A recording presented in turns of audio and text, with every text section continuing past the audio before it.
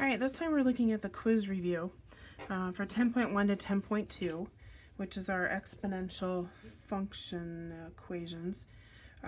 So I already went in, it says evaluate, and I already went in and I put this -3 into my equation where I need to put it in my calculator. So on my calculator, I'm going to put in 6 times 2, and I'm going to raise my 2 with my little caret to -3. And that gives me 0.75. So that's all they're doing in this section. This actually goes up here. Is 0.75. They're only asking you to put that number in and figure out what you're going to get. So this is the answer to number 1, 0.75. All right, next section. Determine whether the table represents a linear or exponential function. Include an explanation of how you know. All right, so I went and I figured out what the difference is, what the steps are, the intervals are, how we got here between the different ones. And over here, to get from here to here, we multiply by 3. From here to here, multiply by 3. Here to here, multiply by 3. So I know that this is exponential. And then I would write, because we're multiplying by 3. Over here, we're going up, but we're adding the same number each time. So I know that that is definitely linear. Linear has to do with adding or subtracting, and exponential has to do with multiplying. All right, next section.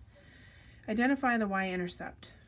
All right, so back to my board from a previous video. The y-intercept is my first number. So in this equation, my y-intercept is 7, but we need to write it as an ordered pair. And then describe if the values will increase.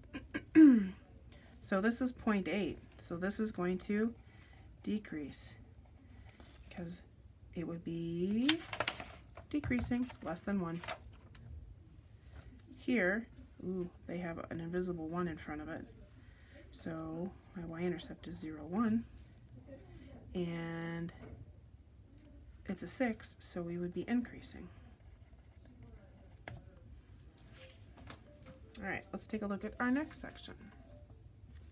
Write an equation that matches the description. All right, so we have to put our pieces together now. So we need our y-intercept, which is here, so we'll start that. So y equals 8, and I'm going to put that in parentheses to know I'm multiplying. And my common ratio in this case, or my decay factor,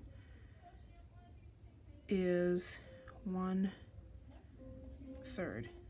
And then we put x in. All right, let's try another one. Let's try one with a growth factor this time. Our y-intercept, in my notes, y-intercept is my first value, and that is 3. Growth factor is 4. Getting bigger, it's growing, so I know this is increasing. Oh, and don't forget the x, because we're an exponential. All right, let's take a look at this section down here. So between here and here, we have to figure out what's going on. And then we need to find the y-intercept. Well, my y-intercept's when x equals 0. I don't have that, so I need to use this, whatever we figure out here, and then go backwards to get that. So I put this in my calculator before, and to go from here to here, I'm multiplying by 0.75. So to go the opposite direction, the opposite of multiply is to divide. So I would divide 81 by 0.75.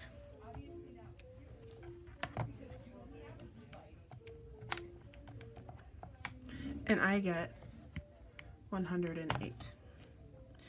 So my y value is 108. So now I can write my equation. I know from earlier and from my other board that we were writing with, my y value is my first number, then I put this in, my common ratio, and then x. All right, let's take a look at the back side where we have t-charts and graphing. All right, the first thing you need to remember is that you're going to use your intervals. You're going to put that number in your equation for x and come out with a y value. And then graph them on here.